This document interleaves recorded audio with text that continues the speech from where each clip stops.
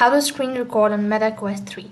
Hey guys, welcome back to another episode. In this video, I'm going to show you the ways on how you screen record on Meta Quest 3. So there are basically different ways of doing so. So I'm going to show you both of these methods. So for the first method, what you need to do is you just need to hold down the can key Meta button on your controller and then hold the trigger until you see the red dot indicating that you're recording the screen. And once that dot appears, you can release the button and the trigger. To end the recording, once again hold the button and the trigger, this time until the red dot appears. And likewise, the other way is to initiate it via the camera interface. You could go ahead and tap the camera icon on your dashboard bar, and the other way to initiate is via the camera interface. You could go ahead and tap the camera icon on your dashboard.